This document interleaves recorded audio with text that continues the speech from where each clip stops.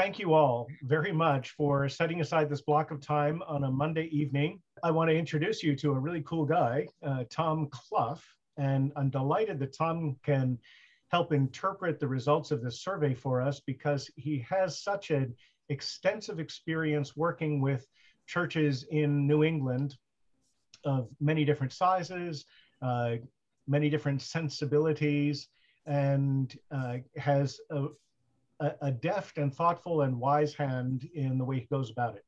Well, it's good to be with you this evening. I am stranger to all but two on the screen tonight.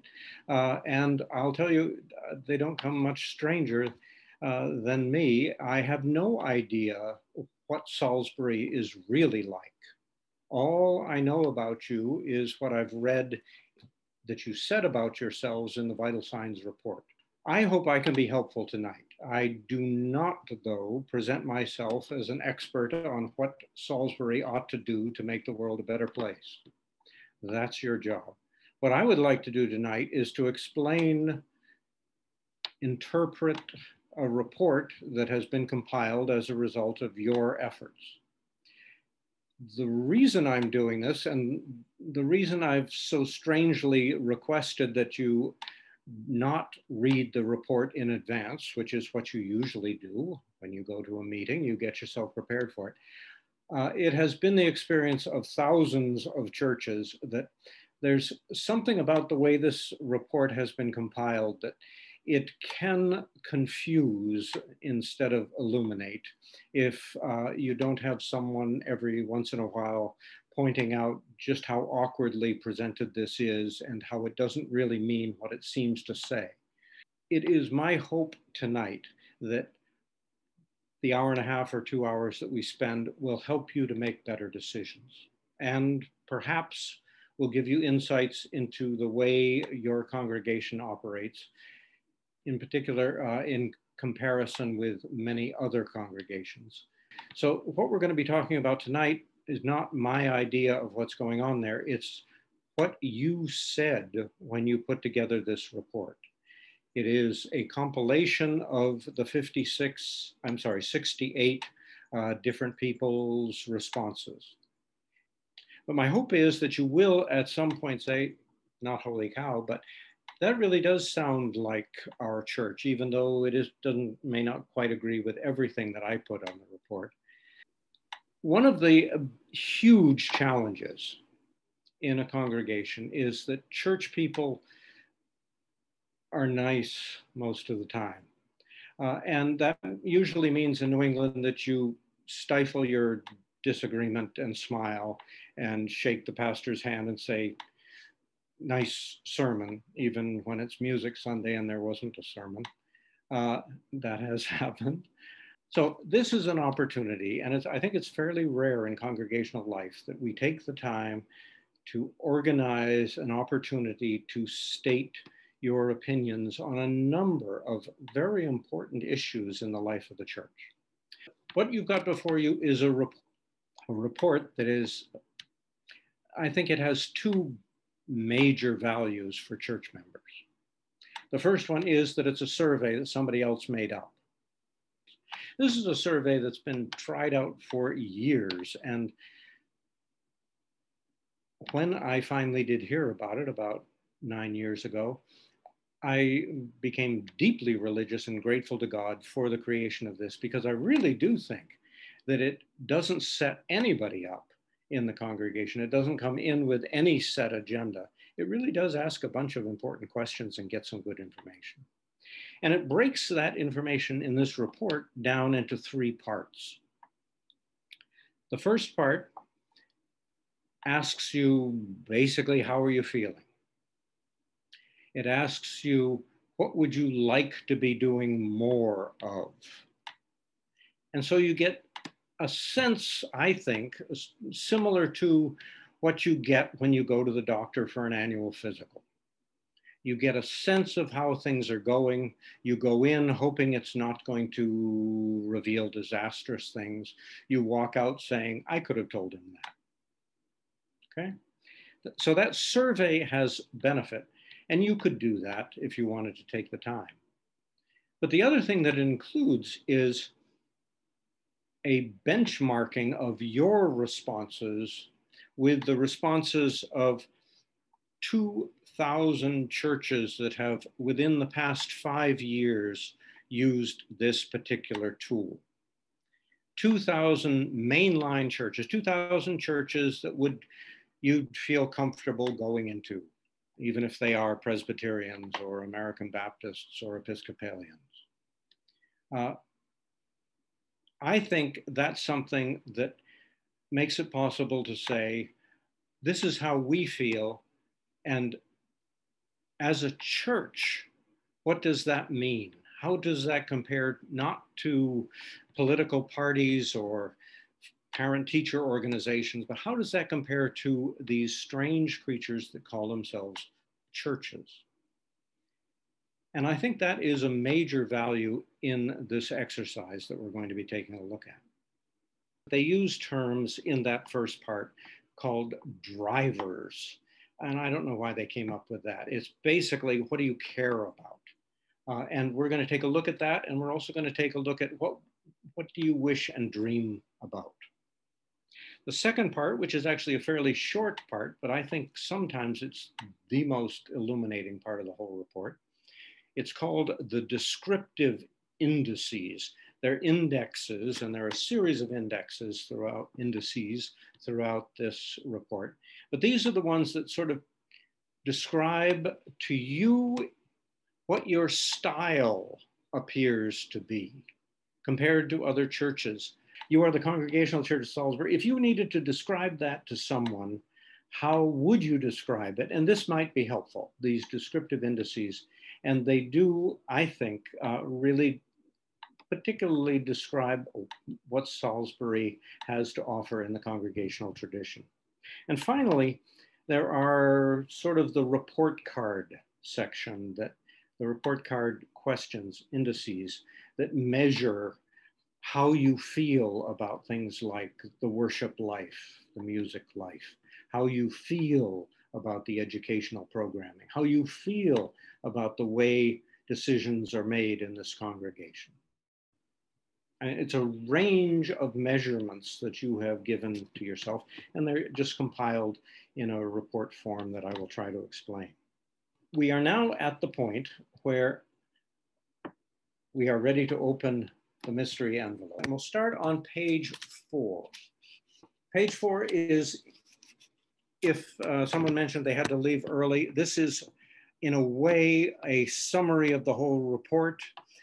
This is when I get the report from Holy Cow, it's the page I immediately go to check out the first 2 items on that page, which are also informative.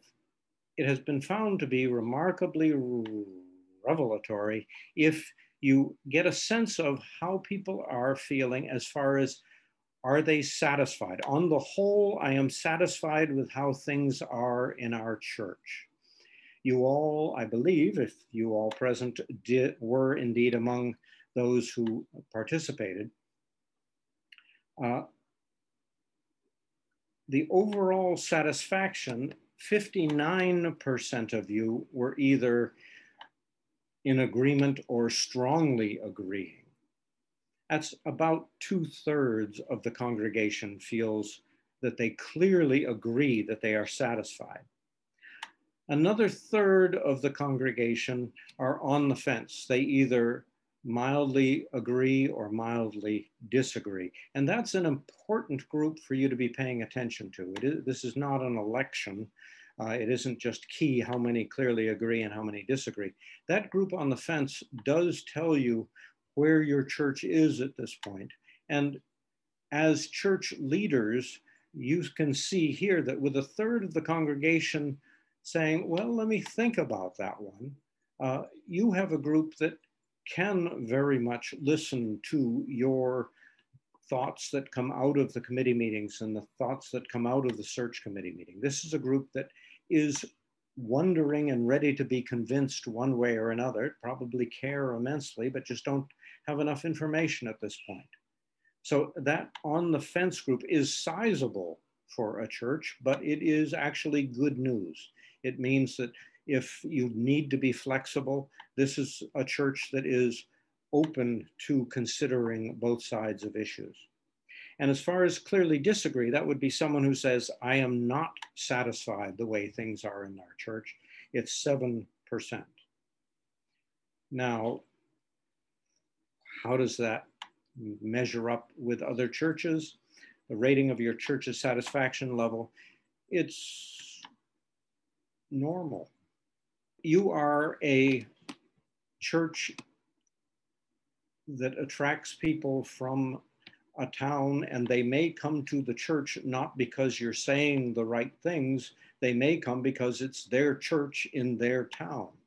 And so you'll get a range of opinions.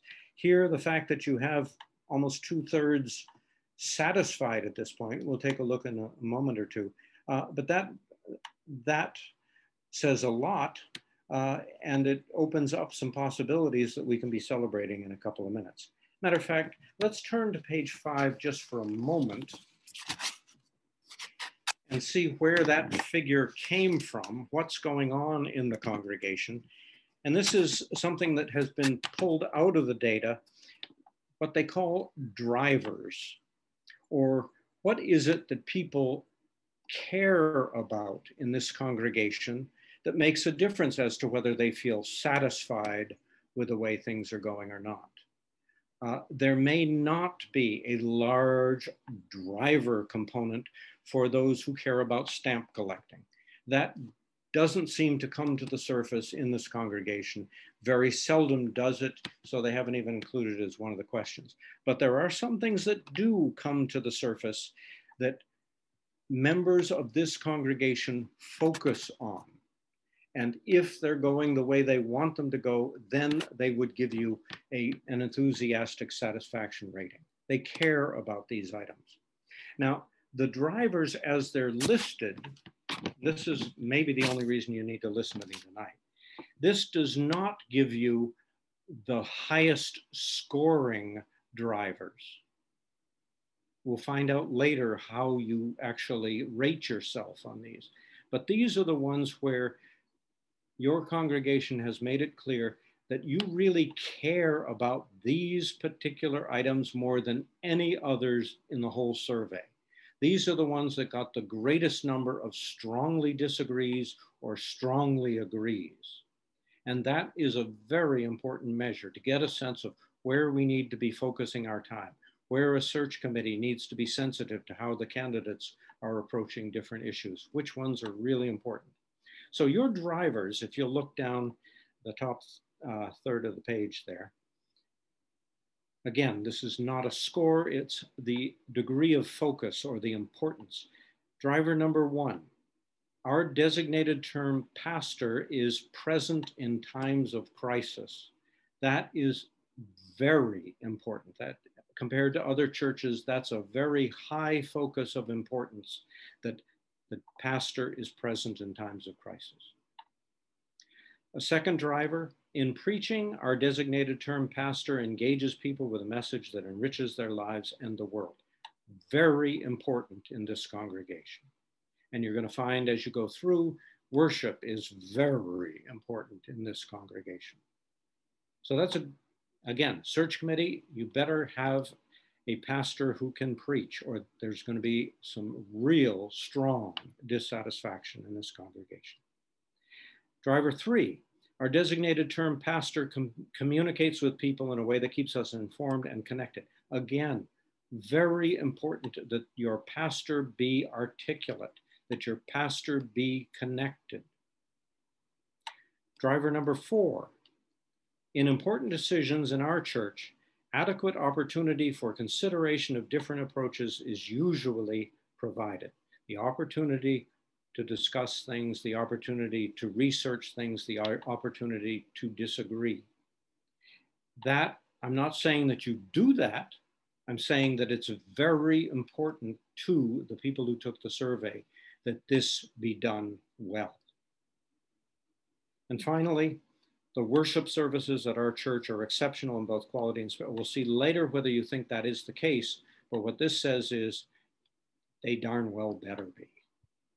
I would ask you just to briefly take a look at those and note what they have in common.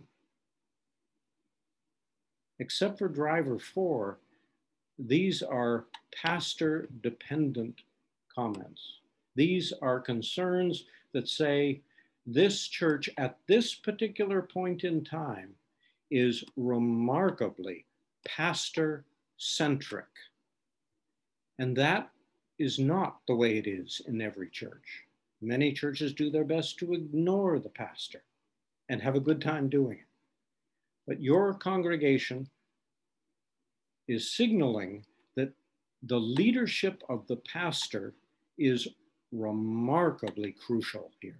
So if you're on the search committee, don't sleep for the next couple of months, okay? Because the task that you've been given is a life or death issue in this congregation. You better get a good one, because that's what this congregation really cares about.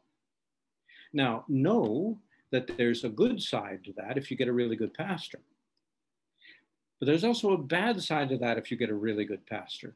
And that is that if this continues to be this way in this congregation filled with so many remarkable people, you're going to crush this pastor and burn out this pastor. These are the kind of things that when you take a look at this report, you have given a lot of data. And when you put it together, it, to someone who's warped enough to spend their life looking at these kind of things, just shouts, whoa, this better be a really strong pastor. It'd be worth finding the really good one that matches well, because this congregation cares about it. It also says to me, having been an area minister and having dealt with church conflict, that this is also what happens when a church has experienced a painful conflict situation. And it would be my guess that you are either engaged in one or coming out of one. And other data in the report points to that, and also points to the fact that you are coming out of something and you have done the really hard work well. And I'll point to that as we go through this report. But it's striking what you have included in your responses that says, let me give you an example of the way this church operates. Nobody would have asked for in their prayers a pandemic that then made it impossible for you to gather as a church, because that's one of the things you love to do. You responded by putting together a worship service that I watched on Sunday that is one of the best produced church services, and I watch a bunch of them. I even wrote my doctoral thesis on the use of cable television by local congregations, and that was back in the 80s. You stepped up, you invested in a quality camera, and yours really is one of the best that could be watched on a Sunday morning. Now, nobody wanted the pandemic, and that actually was a crisis for all of us. But the question is, do you have the tools to respond to crises, because they're going to happen? Can you deal with conflict? Apparently, yes, you can. And apparently, you are currently doing that. Just be aware of it. We'll point to it a couple of times, but that's one of the things that I see in your drivers. If you care that much about the pastor being stunningly competent, it means that you have begun to project onto the pastor some expectations that you could do better than they can. Okay. Okay, let's go back to the first, that page 4. The second major measure is the energy of a congregation. And there, because it's a survey and church people like to please people, and you could answer yes, strongly agree to everything, they sneak some negative questions in there just to see if you're paying attention. And this is just a negatively phrased question. It seems to me that we're just going through the motions of church activity. There isn't much excitement about it among our members. This is not a happy camper statement. Question is, how did the congregation respond? 1/20 of you either strongly or generally agreed that, nah, we're just faking it. This place isn't spirit-filled. About half of the congregation said, I don't know, we're in a designated pastor era. We're sort of in the middle here. I don't know if I'm going to fully commit. I don't know if anybody else is, but you could convince me. And then half of the congregation said, no, that's not true. We are not just going through the motions. What we're doing is meaningful. People do care, and we're working hard at it. If you compare this response with 2,000 other congregations in the mainline traditions, that's a really good measure. That's a high, it's not a very high, but it's a high level of energy. And these statements really can have consequences as far as the life of the congregation. And I would ask you now to turn to the next page and look at what it is that's driving your energy levels. The whole spirit of our congregation makes people want to get involved as possible. People really care about the spirit of the congregation. Persons who serve as leaders in our church are representative of the membership. That is really important, O leaders. Know that people really do care as to whether you're actually listening. We'll see later how people actually rated this. Again, this shows the level of concern, not necessarily performance. Driver number 3, in important decisions in our church, adequate opportunity for consideration of different approaches is usually provided. That is high in your congregation. Now, drivers 2 and 3 say to a regional minister or anybody who looks at these surveys regularly, this is a congregation that is experiencing or is moving through conflict. And it's not helpful to pretend that this is Sunnybrook Farm and everything is going to be fine. Or as Annie would say, tomorrow everything's going to be fine. First thing you need to be doing is being honest with yourselves and saying, yep, there's a level of tension here that we can either ignore to our peril or do what we've been doing, and that is addressing it in creative and helpful ways. Other statements: being part of this church community has given new meaning to my life. That's not unusual. It's fairly high because it wouldn't be listed here if it weren't, but it's still not outrageously high. And finally, I sense an attitude of genuine care and concern among our members in times of personal need. And again, that's strong in this congregation. It's not outrageously high. You aren't obsessed with it, but you know that you're part of a congregation that cares and will be there. They have your back and they really will be there in your time of crisis, and that's what churches do. So later on, we're going to check such topics as conflict management, governance, and see how these important topics actually scored in this congregation as far as your opinion of how you're doing with them. But now I would like to present to you what I would say may be the most important page in this entire report. Page 6 is a chart, and on it is a little diamond, and that little diamond is your congregation. Now, these are 4 different possibilities when you combine the energy level and the satisfaction level that you reported in the first section. I'm just going to go around quickly and describe who you aren't, so you can get a sense of what other churches might be like.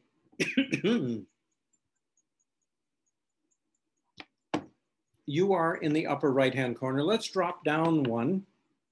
If you had low energy, but everybody was very happy, the official name of that is a static congregation. You are not there. You're not even close to that. It could happen if everybody just stopped working as hard as you are and stopped caring as much as you do. You would still be quite happy.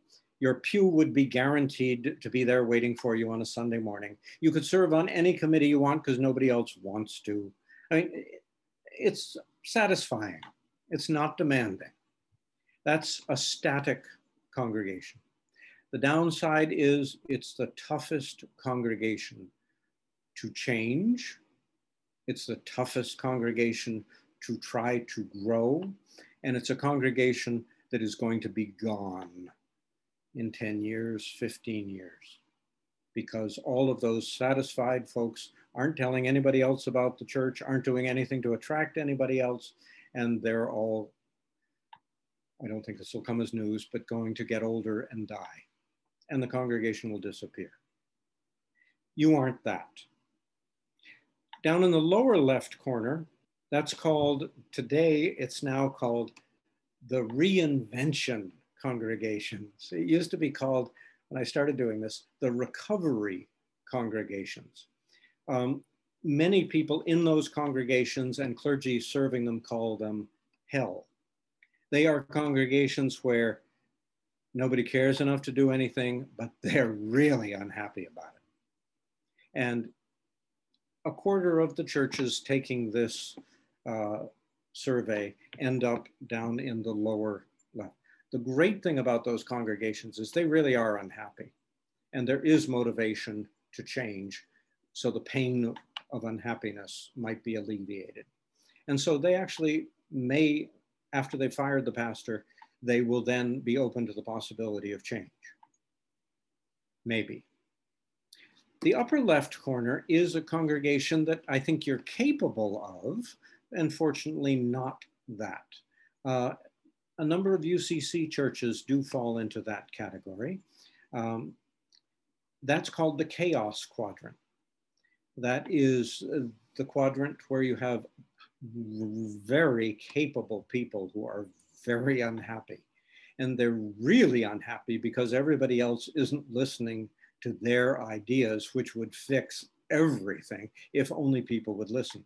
And so pastors come in and spontaneously combust, and then they get another one, and then they get another one. It's a congregation sometimes of people who really enjoy attacking other people, and so the congregation may stay around for a long time. You are not that congregation. You may thank God for that. You are over in what's called, and actually you're where everybody in all those other three quadrants wishes they could be.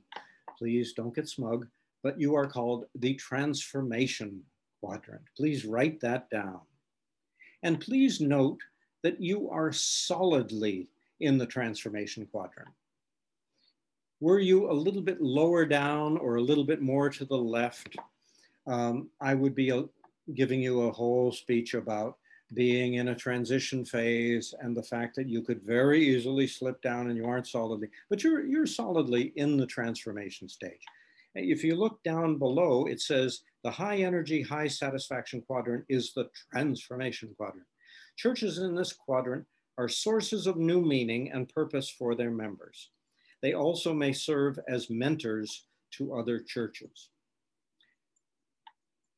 I would say, looking at this and looking at what we've seen in the first couple of responses and your drivers, I would say, don't pay as much attention to helping other churches be like you.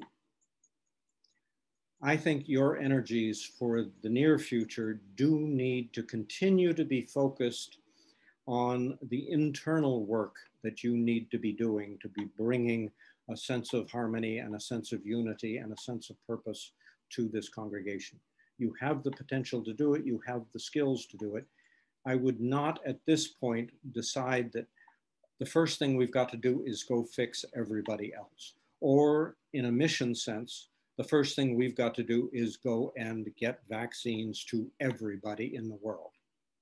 Yes, those things must be done, but it's not Congregational Church of Salisbury's wisest first step in June of 2021.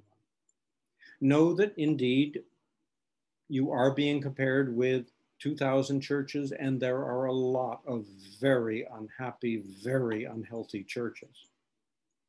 But you're not one of those. And for that, let us all be grateful and see, okay, what do we do now? And if we turn to the next page, page 7, Critical success factors for improving satisfaction. This page is in every report that gets sent out. It's clearly designed for the churches in the other 3 quadrants, especially in the 2 lower quadrants.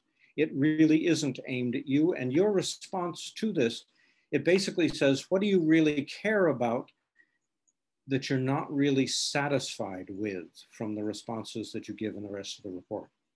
And if you look at the strength of your responses and then look at the interpretation down at the bottom of the page, for something to be urgent, you have to be greater than 50 on this graph. None are urgent according to the way you responded to this. So if you ask the question, what should we do now? My first response is, don't panic, okay? It really would be kind of silly because you really are in good shape in so many ways. And you have many very satisfied people. It says if you rated it from 35 to 50, it would be important and you should address it soon. By the end of this year, you should have a committee taking a look at this. None of your concerns rise to that level. You're the kind of church that drive consultants crazy because you're actually pretty well off. Doesn't mean you can be smug about it, but it does mean that there is nothing here that you really need to figure out by tomorrow at this time. You did rate as your highest critical success factor for improving. If you want to improve that satisfaction score, if you were to do something about lifelong learning motivation, getting people, congregations may be very good at setting up programs and then nobody shows up. How do you get the members of this congregation to say, I would really benefit from an educational program of some sort? That's one area where people would say, thank you for that. I greatly appreciate it. Then there are 3 that I would say, again, say, we've got conflict work that we're working on, resolving problems, clergy present for needs, and tolerance of differences. That you could do better, or you are dealing with some really big challenges and you're moving through it. But it's a concern that you do want to keep aware of. And finally, the new meaning to life.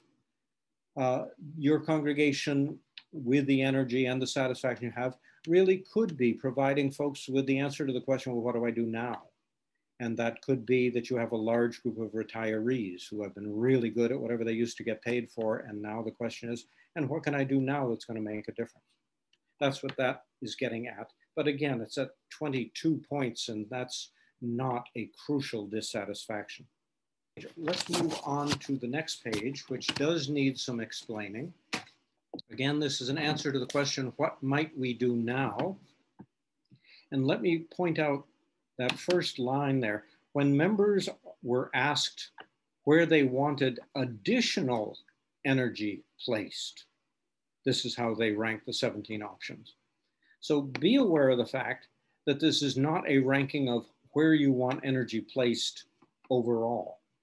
For example, I would guess that you place a ton of energy in the work of worship and preparation for worship and participation in worship. But you rated as 15th the priority, deepen our sense of connection to God and one another through stronger worship services, because that wouldn't be honest. You do think you have strong worship services and you know that they make a difference, but it's not a priority for additional energy to be, okay? Does that make sense? So that's what we're looking at here on this page, are priorities that you might address more than you currently are. And the first one is make necessary changes to attract families with children and youth in our church. I would like to welcome you to being a church in the 21st century, because every church that fills this out, except one or two freak churches that don't like people, have this rated as number one. So this is just a measure, are you normal? But do notice that maybe you didn't read it carefully. It says make necessary changes. And remember, you're a church. Those two things don't always go together. And one of the things I want you to keep aware of is that it's very important to know how flexible you are. And we're going to take a look at that in a minute. But that's what you have rated as the highest priority that you need to be addressing, is somehow making our church more attractive to families with children and youth. The second highest priority, which they say is average, which is the understatement of the rest of the report, develop and implement a comprehensive strategy to reach new people and incorporate them into the life of the church. Occasionally, this is rated as number one just to make things interesting, but it's always one or two. We are an institution which is called by God to be evangelists, to spread the wonderful gift that we've been given. Or we are a group of people who are really worried about whether the budget is going to collapse next year, and we know that we need a larger group of participants. Whatever your motivation, as a church, you would like to attract new people. The third one, create more opportunities for people to form meaningful relationships. For example, small groups, nurtured friendships, shared meals, etc. This one wakes me right up. Notice on the left-hand side that in light print, there's a comparison with the rest of the benchmarking group here. The first two were boringly average. The third one is stunningly high.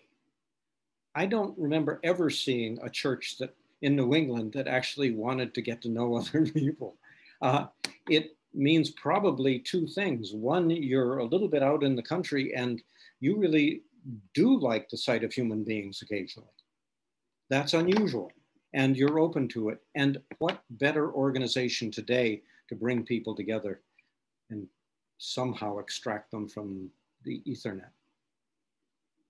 But that's one I would ask you, as you take a look back at this later on, after you're out of the daze that you're obviously falling into, because we've been doing this now for a long time.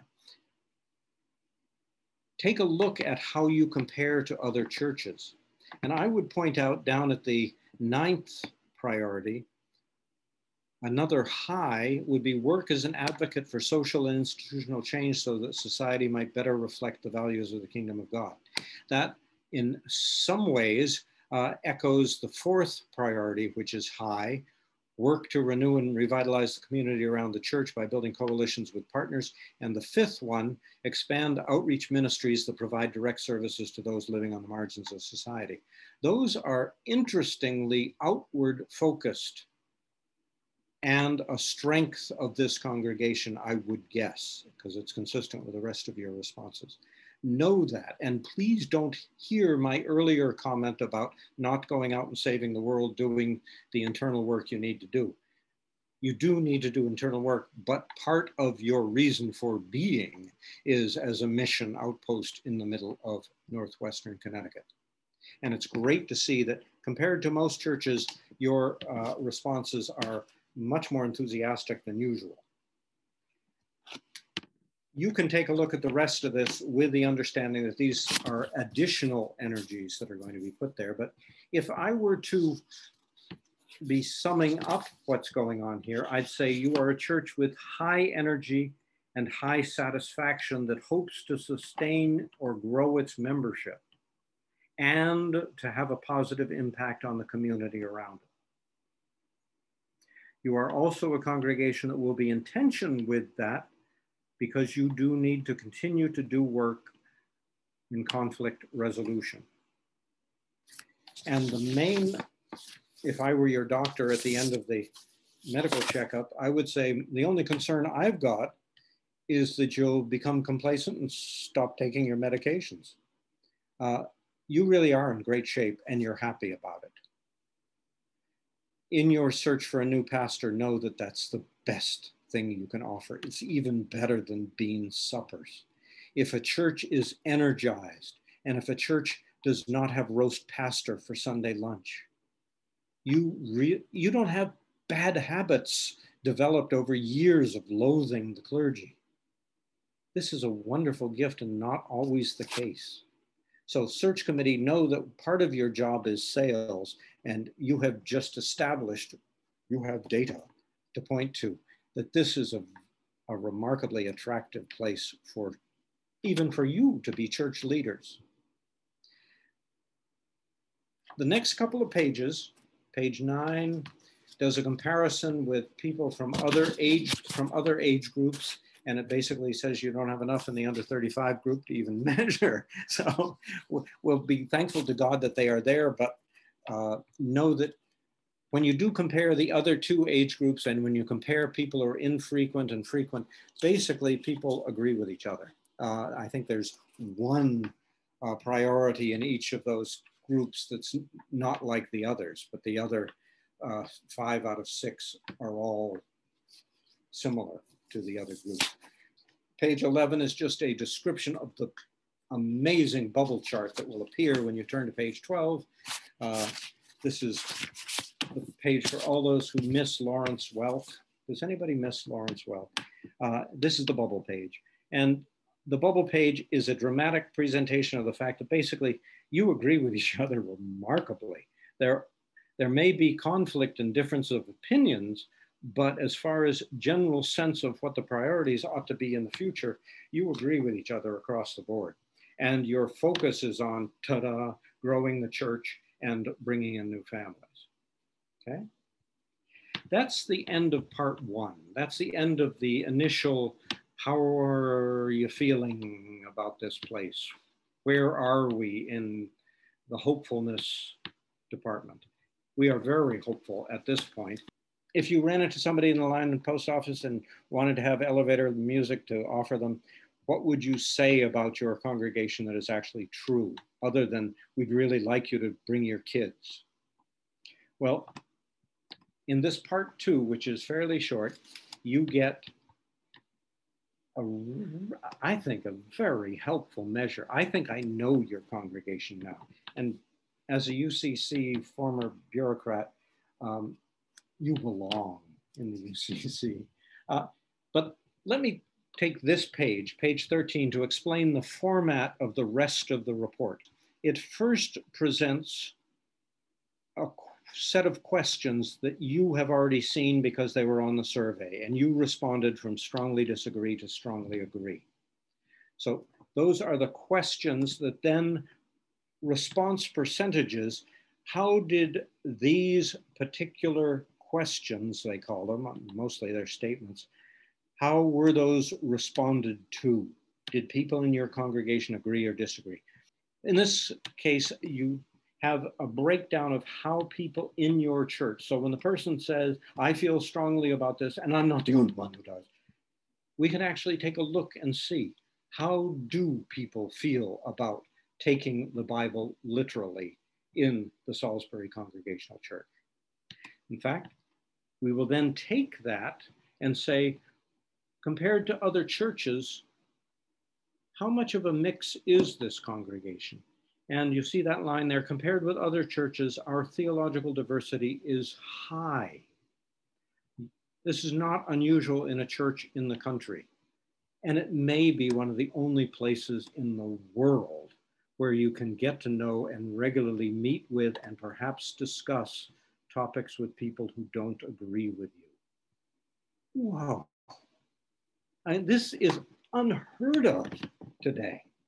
But you've got this church that does this. And compared to other churches, your theological diversity is pretty high. You can expect to be disagreed with. And then at the bottom of each page, your responses, basically a composite of those responses, and each of the questions responses will then be compared with the other 2,000 churches. For example, in this case, let's look at theological question number 3. The statement is, Scripture is the literal word of God without error, not only in matters of faith, but also in historical, geographical, and other secular matters. In this congregation, let's take a look at how you responded to Theo question number 3. 53%, over half, strongly disagree. 11% disagree. So put those two together and you've got 2/3 of the congregation has some energy in disagreeing with the statement, we take scripture literally. But notice that over on the right, 3.2% agree, 6.5% strongly agree. 10%, 1 in 10 people in this congregation do take the scriptures literally, and probably in most of those cases keep it quiet because a gang of people strongly feel otherwise. But what a resource you have there that perhaps you're not tapping into. 1 in 10 people take scriptures literally in this congregation. So that's what you're going to see in this congregation. If you look down below, the group in general and in most of the questions is well to the left theologically, not politically necessarily, not socially or morally or whatever, but theologically, you are very, very progressive. But it does mean that if you're going to talk to a new member, you might want to say to them, and you can expect to hear a fairly progressive approach to theology. That way they don't step over the threshold and then halfway through John's sermon run away screaming. It's just not fair. Take a look at the next page. And this is the second of the descriptive indices. It's the only other one on page 14. Again, you've got the questions at the top, the way you responded in the middle, and then the way you compared. Take a look at question 2. Our church tends to stay very close to established ways of doing things. First of all, you're a church.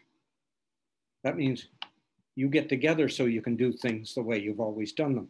In your congregation, 10% of the people disagree fairly strongly that we tend to stay fairly close to the way we always do things. And about 2/3 of this congregation agree, yeah, that's us. We do stay pretty close to the way we've always done things. But notice how that's spread out across the different strengths of feeling. And then you look down below and see churches are very conservative organizations. They conserve the scriptures for the next generation. They conserve the rituals and traditions. They conserve the buildings. And when you compare your enjoyment of things as they are with other churches, if you look at that index in the bottom, you are more flexible than 7 of 10 churches. You're still a church, and change does not happen with great ease, or there are 1 or 2 churches that are compelled to change every 4 or 5 weeks. If you ever did the Christmas Eve service the way you did it last year, you are slacker. Okay, there are churches like that, but very small number. You are remarkably flexible, and you can make the kind of changes that you may need to make to attract new members, even members with families. That's what this says. Compared to most churches, you are pretty flexible. And if we take a look at the next page and we put those 2 characteristics on a graph, you can find your little diamond over in the left-hand upper quadrant. And again, let me describe what happens if you are the other kinds of churches.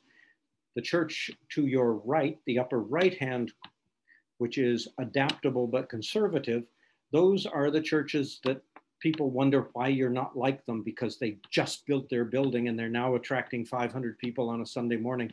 And then when Christmas Eve comes, they have like the Rockettes from Radio City Music Hall and 4,000 people in their Passion Play on Easter, and a real Jesus dies there. And they videotape it and they send it out on network television. Okay, that's a performance church, we call them.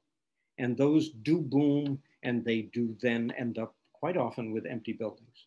They are usually pastor-centric, and they are much more conservative than you ever will be. You are not a performance church, okay? If you're down in the conservative settled group, you know all the answers and you know who they are, and you don't want to be like them, and you don't want your kids to be anywhere near them, okay? You aren't like that at all. Those are called hearth and home churches. They are wonderfully comfortable for those who want to be certain and have people around them who are absolutely certain. Over in the lower left, we have a number of UCC churches that are progressive, but like to do things the way they've done them for 150 years. That we call the Holy Spirit churches, or the Paraclete churches. I call them the hospital churches because they're the Statue of Liberty churches. Give us, you're tired, you're poor. If you're broken down, come here. We have a program for you. You can count on our having a sense of openness to you, even if you haven't done all things right. The downside of a church like this, which sounds like what Jesus said we should be, is that they burn out. They do attract very troubled people, and they are not equipped to be a social service agency. You're not that. You're up in the upper left corner, and you're among the majority of UCC churches. You are what they call a Magi church. You are like the Magi, slightly insane in that you enjoy getting on camels, riding off into the desert and following a star because you have a hunch that it's going to lead something. You may try all sorts of really interesting things and be brilliant and fail a lot too. But that's the way you are. That's very exciting. It's very attractive. And again, if you want to bring in new members, tell them about the things that you do and the dreams that you have, because this is a dreamer church. If they say, if you want a character to offer to people, say we're a bunch of lovable Don Quixotes. We really do think that there's a force out there that we're going to go, and it may look like a windmill to you. These are the churches that are the most inclusive of churches. And I would guess that you are too. The downside of being a Magi church is that you're too nimble. And for example, if you've had a conflict, you're tired of having a conflict, you're ready to move on to something much more exciting and good for the world. But you really do need to do some more work. If today's concern is the families on the border of Mexico and the United States, and you come up with a great plan for it, and you have a study group that does book studies on it, that's important and good. The problem with a church like this is 6 months from now, there's going to be a headline that's going to just knock you into tears, and you're going to form another group that does a study on that, and you may not pay enough attention to the previous concern because the world is full of them. That's what happens to Magi churches. They really do have exciting journeys. They don't always end up anywhere. So that is your style. And that's the end of part 2. If you turn to the next page, you'll probably gag. I don't think this is a helpful page. You immediately focus on your spiritual vitality being at 5%. Oh my God, we're going to hell. What did we do wrong? I didn't mean to be progressive, blah, blah, blah, blah. Let's just say, if you need to refer back to this page, you can, but let's look at each of these items in detail. And that's what you get on page 17 and the rest of the report. It breaks down the way you responded to those statements or questions. It does it, it reports it in the same format. It takes the questions, and you can refer to what you were responding to. It then says how you as a congregation agreed with things. And then it says, how do you compare with other churches? And let me at this point say, for you, some of these may be much more helpful if you basically stop in the middle. You have taken the time to find out how everybody feels. You did get more responses than you usually get on a Sunday morning. You got 68 responses. You usually get 50 people on a Sunday morning these days. Statistically, those are really strong responses. You have a good representative response. So what you are looking at in the middle of the page may be the most important data. For example, on this one, if you take a look at question number 4, I sense an atmosphere of genuine care and concern among our members in time of personal need. I mean, that is a key heartbeat of a church question. Look at the way you responded in the middle there.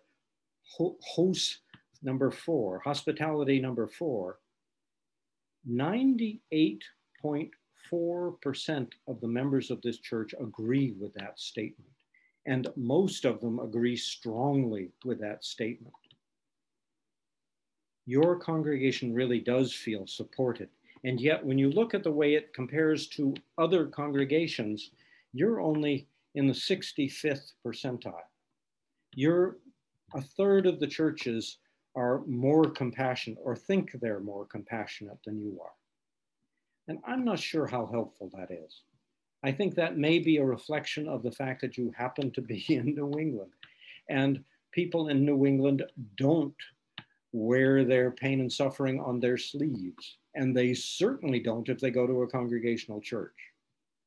So you may have responded to this, yes, I tend to agree, because I tend to respond to everything that way because I'm from New England. Okay, so you are a pretty darn hospitable church for a New England church. Could you be more hospitable? Having been to many churches as a stranger, there's no question you can be. You come to church because you love the support you've got there. You may be tired, you may be worn out, you may not be in a recruiting mood, you may want to see somebody you haven't seen in a long time, but know that it makes a difference. And hospitality is the key to reaching those new members who happen to wander in. So we're going to see a number of scores. Your hospitality score does not knock anybody's socks off on the previous page, but that was a measure of the way you compare with all churches. I would say the more important data in hospitality is, how do you feel about whether the church has your back, whether the church really cares about you? And apparently you feel pretty good about that. The next performance index is an important one in every church. In this, if you were to take a look down at the bottom as how you compare with other churches, you're about 2/3 of the way up on the morale index. Again, that may be a reflection of the fact that you have been struggling with some issues, and that has sapped energy and enthusiasm and has caused some conflict. Morale suffers from that. But know that 2/3 of the churches in America are not feeling that kind of enthusiasm and energy the way you are. So know that even in a time of struggle, your morale is sustaining at a sustaining level. And let's take a look at the next page, because I think that explains some of that. Again, I may be completely missing the point, and you can let me know about this. I do think that you have gone through conflict and that you are managing it. And I think this tool actually measured that. There are question 1 and question 4 are phrased negatively, trying to get you to say yes to conflict. There is a disturbing amount of conflict in our congregation. There is frequently a small group of members that opposes what the majority want to do. Okay, that second one is true of every church. The question is, how do you respond to that reality in the church? But those two are descriptors that say, do we think there is conflict at this point in time. And in this church, to 1 and 4, there was a fairly significant response to that. And in these indices, they take a negative question and they report it just the way you voted. So it says, we strongly agree that there is conflict here. Okay, but take a look at the second and the third. Problems between groups in this church are usually resolved through mutual effort. Among most of our members, there is a healthy tolerance of differences of opinion. Those are questions saying, have you developed the skills necessary to deal with difficult situations? You may have been given a terribly difficult situation, or 2 or 5. But the question is, do you have the skills? And look at how you responded to those 2. Don't look down below. Look at the way you actually agreed.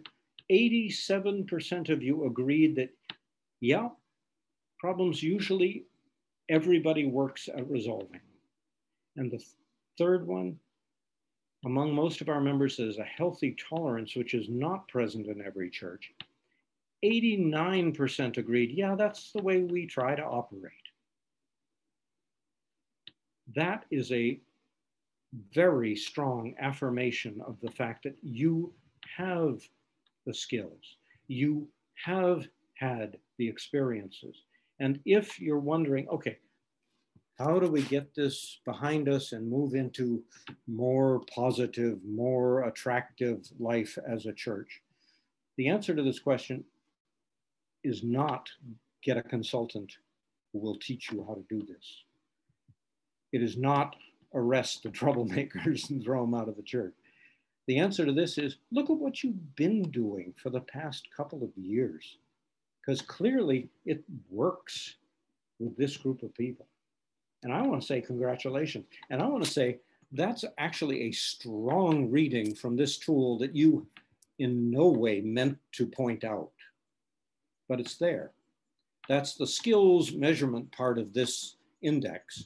And you have pointed out, yeah, if we find ourselves in times of trouble, not only Mother Mary, but everybody in this congregation can engage and, like adults, deal with things that we'd rather not, and feel like we're a part of a church, not the winners of a political battle.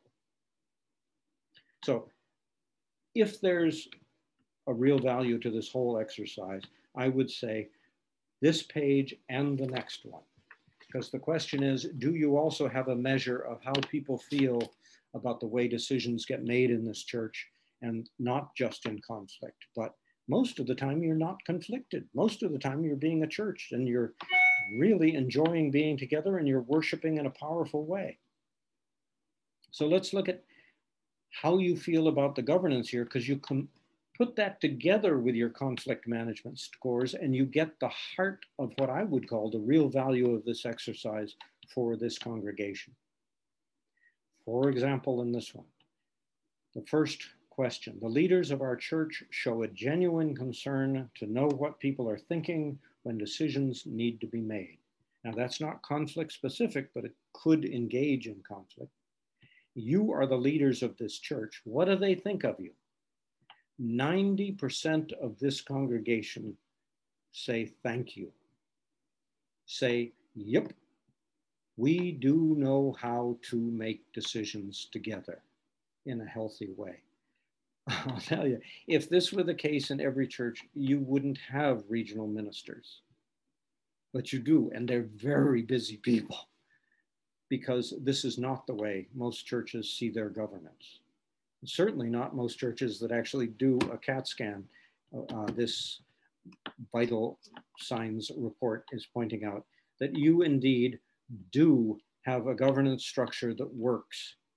You may have had some difficult issues, and we are all wishing that didn't happen to good people like you, but it's what churches do. You have the tools and you have a really positive outlook in the future as a church, as an organization, in part because there is a trust level that makes it possible to be a leader in this congregation. So thank you for being leaders and for taking on these responsibilities, but know that you're not wasting your time and effort, and you're not setting yourself up for failure. This is a congregation that knows what governance is all about, and it appreciates it. It's a driver in this congregation that we be led by good people that we trust. And the measure of it is, thank God, that's the case here, because we really care about it.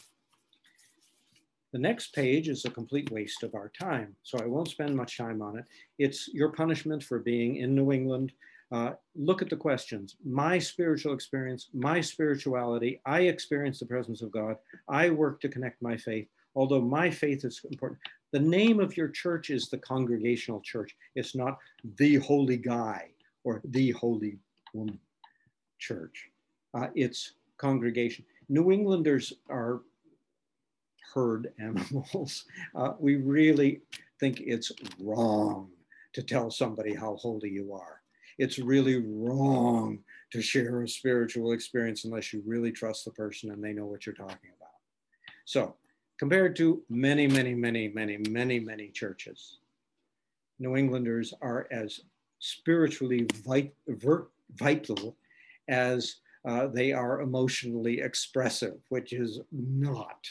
So ignore this page. I tell the people at Holy Cow that it should have been gone years ago.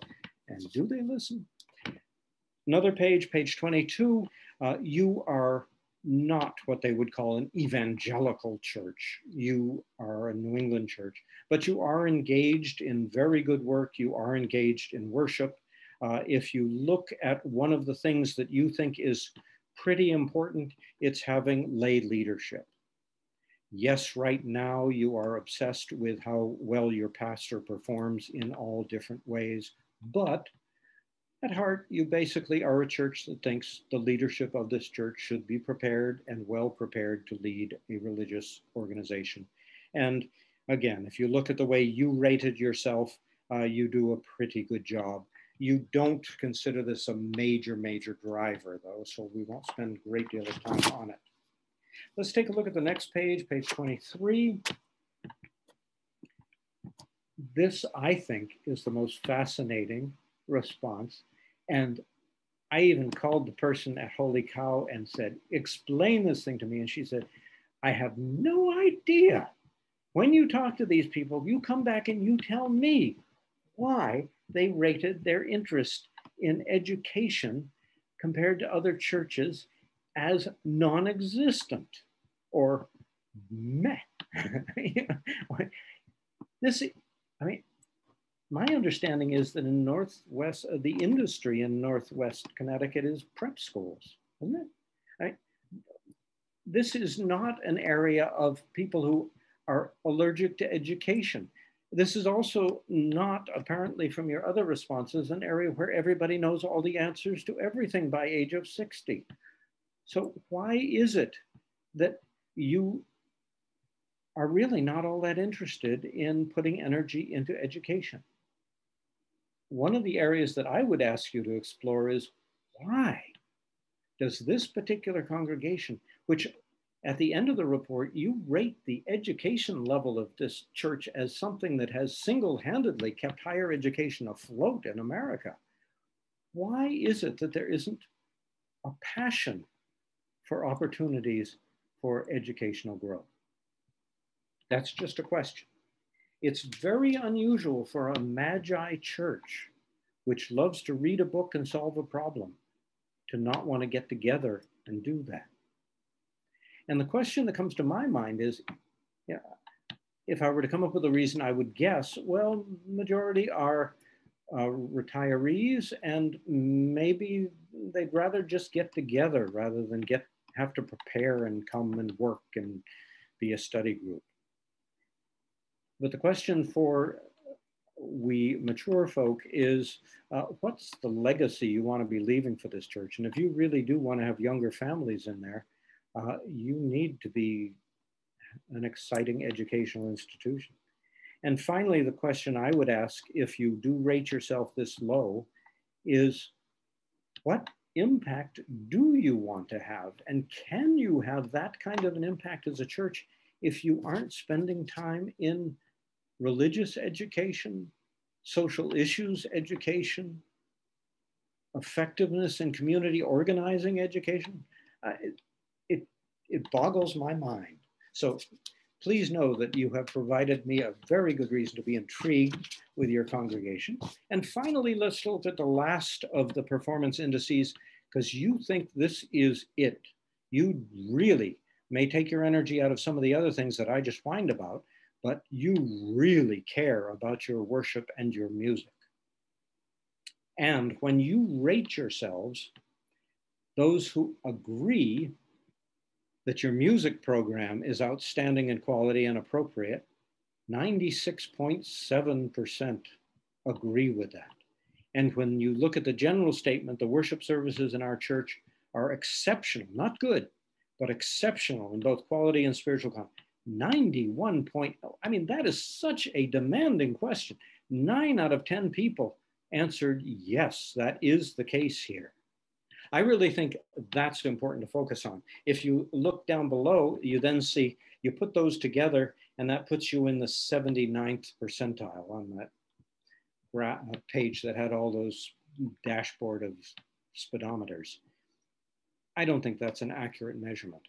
I think this is a congregation that has very high standards for worship and music, and it's a congregation that is very affirmative when it comes to the question, how are we doing? That is sort of the end of the report that needs to be interpreted. You've got additional pages, which are basically statistics. You've got, and those are understandable. You've got some of the modules that you did include, and you can take a look at those and they will inform you. This is how I would sum up what this report says about you. It says that you fall into the category of being a transformational church, which is survey talk for you are a healthy congregation. Compared to 2,000 other congregations, you are a healthy, strong congregation. And although worrying is one of the things we are good at, don't waste your energy on that, because you are in the position that most churches wish they were. If you were to describe to someone your congregation who has never heard of it, you would say you have a unique architecture of your steeple. I saw a picture of that. I've never seen a church with a steeple like that. I've got to come out and come to that church one of these days so I can say I've been there. But you also are a magi church. You are, I think, one of the most interesting types of churches. And if you want to attract new people, you're in a very good position because you're interesting and attractive. You also are flexible, which means you will be one of those that survives when things change. If you were to look at the things that you are most concerned about, it would be, I think, at this point in your history, equally divided between how good is our worship and how well do we govern. And in both of those, you give yourselves pretty high marks. And I thank you for that, because that's what you need to be doing at this point in time if you're going to survive as a church. You also indicate, and I think it's a very important indication, that you are pastor-centric. And as a search committee, you should know that you need somebody who is maybe a little bit overconfident. You need somebody who can take a very heavy load and carry it for a long time. You need somebody who actually enjoys that kind of work and will thrive on it. And from just looking at your other things, you expect one of the brightest people in the world, one of the best worship leaders, and also a warm and available person. And I would not accept any less if I were you, because you are a very attractive church. If you were to ask what your major priorities are, they are survival, like everybody else, to sustain our community, but also to reach out to the area around us. And that's a very healthy sign. So if I were to sum all of what I see here, it would be, see you next year is what the doctor always says until there's something wrong. You really are in the, like they say to my 101-year-old father, I'm really impressed. See you next year. We now have, I've taken an additional 9 minutes of your evening, but you have, by the way, behaved wonderfully. You have taken in, I hope, a ton of information. So I will be quiet. Well, Tom, I seem to be the quickest one to unmute myself. My name is Betsy Beck, and I am the moderator of this church. And tonight, in addition to being somewhat overwhelmed with the amount of information and trying to figure it all out, I just want to thank you for walking us through all of this. It was, you know, I tend to hear the things that are negative and go, oh no, oh no, oh no, but I'm grateful for your ability to help us see ourselves in a positive light. So I'll leave it there and let other people who are unmuted say a few things, but I want to thank you. I'm Lorna Edmondson, Tom. I'm chair of the Board of Deacons, and I'm very encouraged by this report. We have been through a rough period, but I do believe we're working extremely well together and pulling through it. And, you know, I certainly give Pastor John a huge amount of credit for helping us do that. But it's been a team effort. It's been very, very rewarding to work with a lot of very competent and dedicated and generous people. I'm very encouraged by the report. Tom, thank you very much for everything, and particularly explaining this report in a way to make it understandable and fascinating. I'd like to return to the most fascinating question and ask, what about this question of education means that it is focused so much on the education of adults through small groups, which I love the idea of asking that question among ourselves, but it seems in your interpretation of it that it didn't include Sunday school and the education of children. So I just want to understand that better. Is it truly meant to just be the education of adults? Good question. Take a look at the questions that you actually responded to at the top of the page there. Our members understand they have a spiritual responsibility for lifelong learning and formation. Mm-hmm. So I may have made a comment that sounded like it was focused at elders, but the question that was actually asked and measured of this congregation would have ranged from what we usually consider as church school through adult education. The second one, our church provides opportunities for education and formation in a variety of ways so that I can find one that fits my complex lifestyle. That may sound like it's focused on seniors or older members, in part because you did not have a large component of younger and church school age people filling us out. But having grandchildren who have more complex lifestyles and occasionally are not busy, I think that still could apply to them were they included. And finally, I'd say our church provides high quality education that's appropriate to every age and stage of life. I think the tool actually measured the broad range. My comments may have been focused, and my challenges may have been focused in an area, but I, again, did not speak for the whole report by saying it's not important or you're not doing it. But your level of agreement in these, considering the questions are asked over the whole age range, are still surprisingly not strong. So I would say there's concern here about, or lack of concern about children's education as much as there is about adults. Thank you for that. Lots to talk about, I think. It is fascinating. Yeah. Maybe we're just cocky and we think we're so well educated that we're all set, but. And you may actually be. But, you know, there's another thing I was thinking of. This is particularly this period of time. There's the Zoom meetings, and what's being offered in our area is enormous. I mean, you could tune into something that the libraries are offering, or the adult education centers are offering, or the you know, the theater, the local theaters are offering. It's a place where it's very rich in educational opportunities. There's the Salisbury Forum with.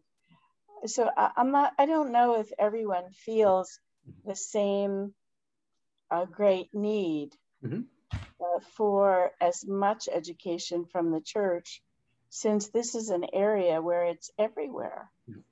And you brought up a good point, that you took this at the tail end of one of the weirdest 15 months we've experienced in our lifetime.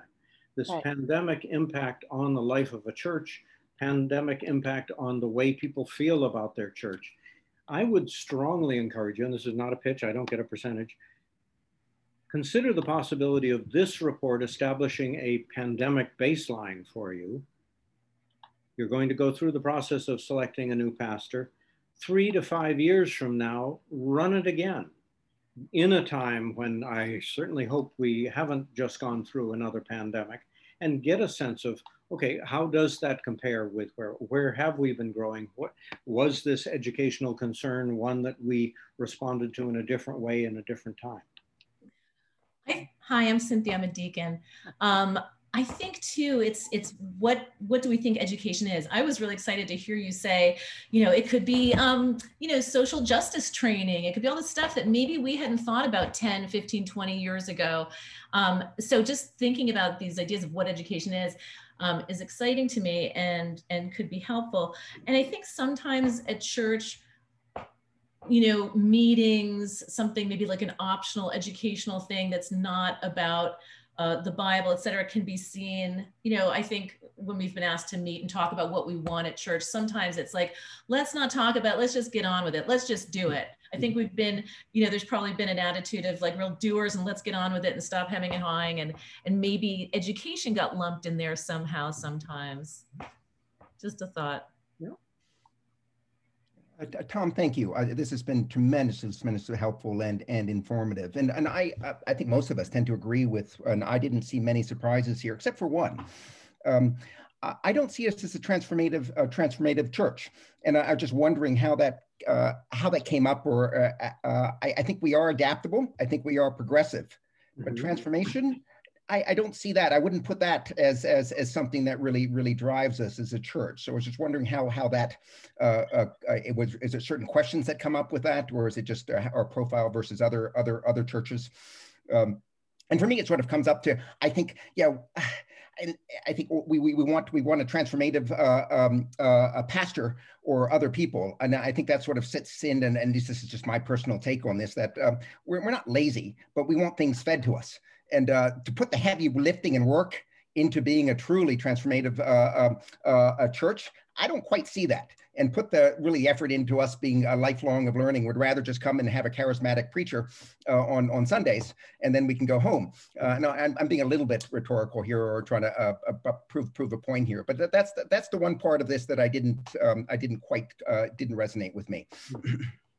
And that may be the term transformational that may be the problem. What they are signifying there is the high level of satisfaction and the high energy level. What they're talking about there is a potential.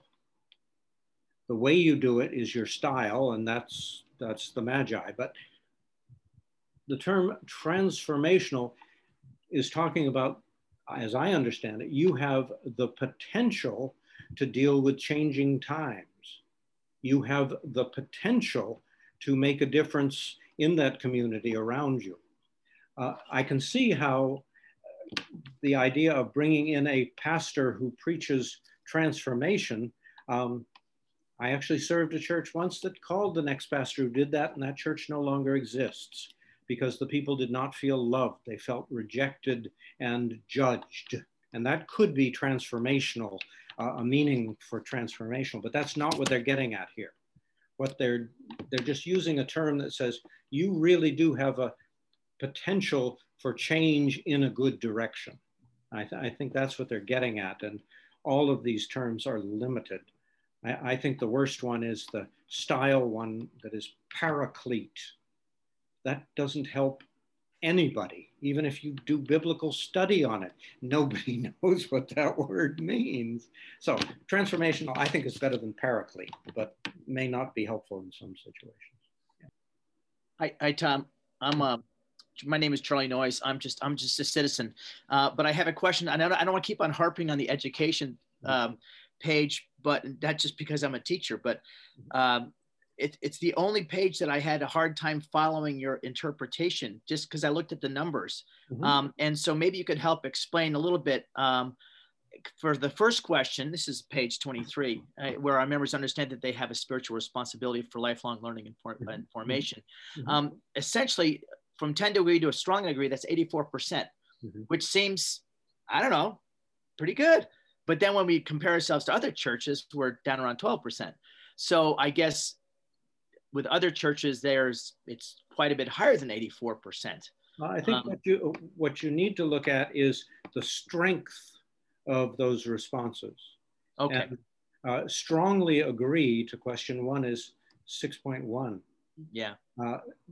Many churches consider the showing up on Sunday and showing up on Wednesday night as key to salvation. Not many mainline churches that way, but a real importance. I strongly agree. There's no question about it. We need that education or we're lost. How are we going to know this stuff? Nobody else teaches it.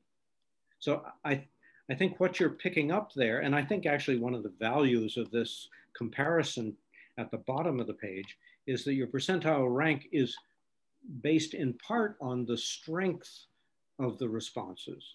Yeah. And that is not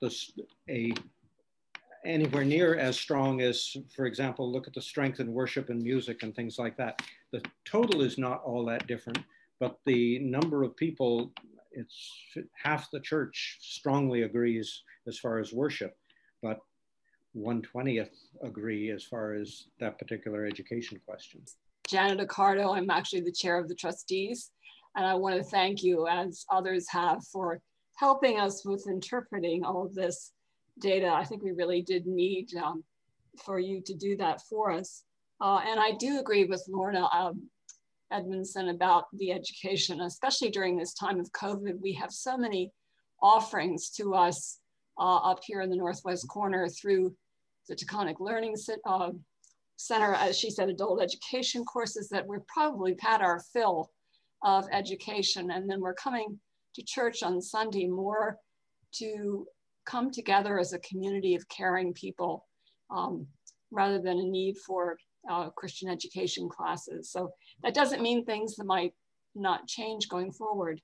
I wanted to ask you a question though. When you were taking us through the drivers of energy at the beginning on page 5, we had the drivers 1 and 2 were high and 3, and you said it might indicate a level of conflict.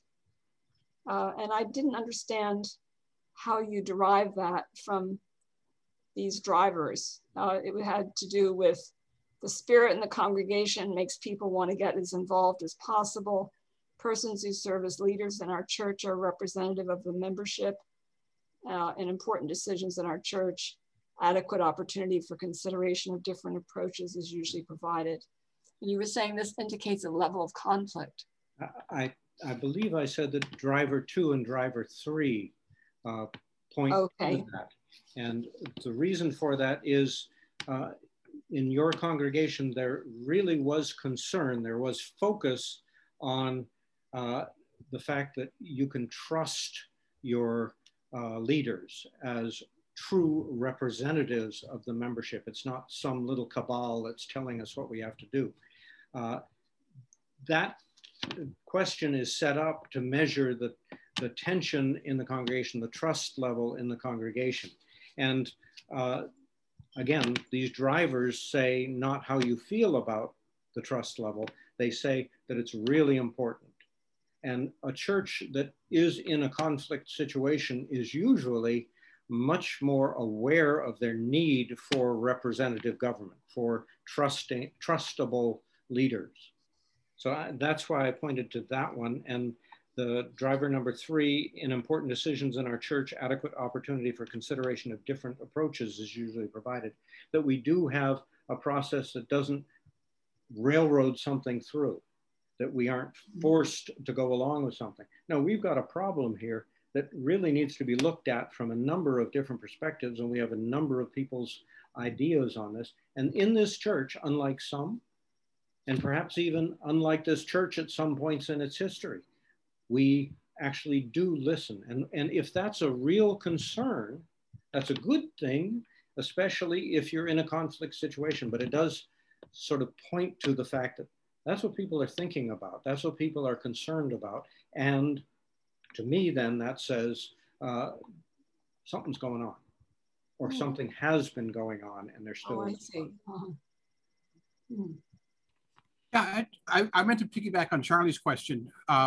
You know, the emphasis here, I like everybody else, I was a little surprised, but also not surprised by the education results, just simply because we have so many people who are in education one way or the other. And I just feel like a lot of times, plus with all the other opportunities, but I would also like to say that I think that the idea of having this really pastor-centric expectation, I think the word is that we expect to be educationally fulfilled on Sunday morning in the form of the sermon, I think, perhaps. And that might also be affecting the way that, at least I would think of it, particularly in light of the data points that you've already pointed out with what we expect from such a strong pastoral candidate. We better get an educationally enriched sermon on Sunday morning. And I think that may be kind of the way we think of this as well. Mm-hmm. Yeah. If I could jump in and just tack on to that, I'm looking at and listening to you talking about the pastor-centric issue. And I think my concern, because of history, recent history especially, is the possibility of burning out pastors. And that's not good for us, because quite honestly, I'm looking at the screens. I don't think any of us really want to go through a whole lot of transition here, but we feel like we've been through a lot. And so I think, I don't know if you have any suggestions for things we can start to address that will help us make sure we step away from that pastor-centric, or we somehow try to moderate it somehow. I would say the survey points to how about education as an area. John is a very good teacher and pastor. He was ordained as a pastor and teacher. But your congregation, unlike most, is remarkably filled with educators, and educators who may very well not agree with John on certain things. And what a wealth of possibilities you've got there. And that's one opportunity for John to go and sit and be part of the group and throw in his brilliant ideas without having to have spent hours the week before getting ready for it. But I'm trying to remember the name of the guy on the Red Sox commercials, the fishing guy. And he says, so many flavors. and a strong Boston accent. Oh, there's so many flavors. Charlie Moore. Charlie Moore, that's right. Okay. I think it's an obnoxious ad, but that's so many flavors is the best part of it. And that could describe your educational offerings. You've got a range of biblical interpretation possibilities in that congregation, and they don't all agree with the pastor and won't.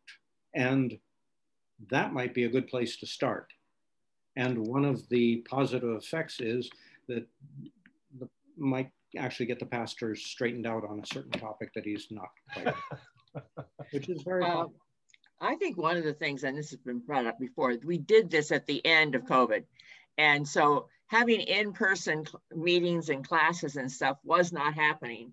And I think a lot of us were doing a lot of Zoom things, and we weren't really ready to have more church conversations on Zoom. But in the past, we have had more educational groups, probably not enough, but I think we have to look a little bit at what COVID has done as far as really depending on John for our education.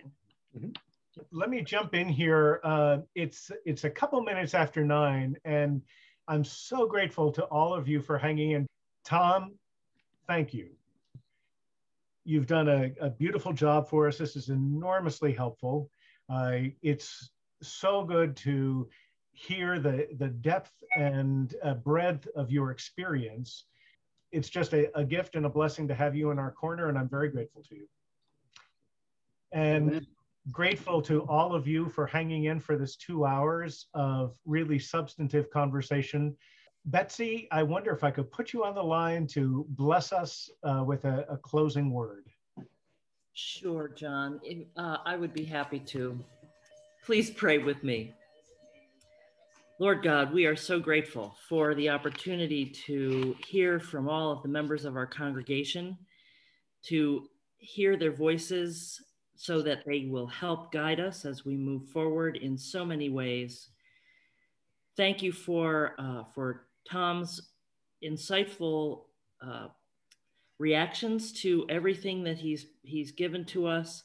Thank you for his expertise and for his ability to help us navigate what is he said at first, it was the fire hose of information, but it was, we're so grateful to him.